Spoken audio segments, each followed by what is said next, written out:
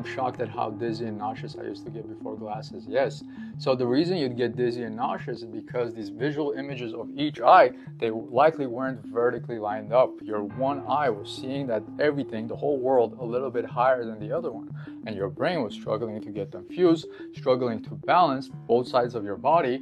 The vestibular system gets, again, overstimulated from trying to compensate from the issue and trying to figure out what is it that's going on. And then boom, you're getting nauseous, you're getting dizzy, you're getting motion sickness. Could I have Prism glasses if I don't have BVD? Will it work? Well, the thing is, most of the population has some form of a misalignment. And again, this is a very easy, quick test to know if you have a misalignment or not.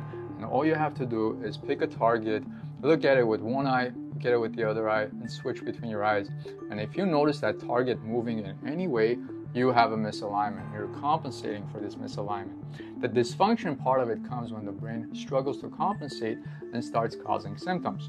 So if your brain is suppressing one eye, if your brain is seeing double, if your brain is constantly trying to compensate, giving you pain and tension, you have a binocular vision dysfunction. Most people have a misalignment that they're compensating. It's just, if you put a lot of demand on your eyes, that's gonna be more than what your eyes can handle, you're gonna have these symptoms.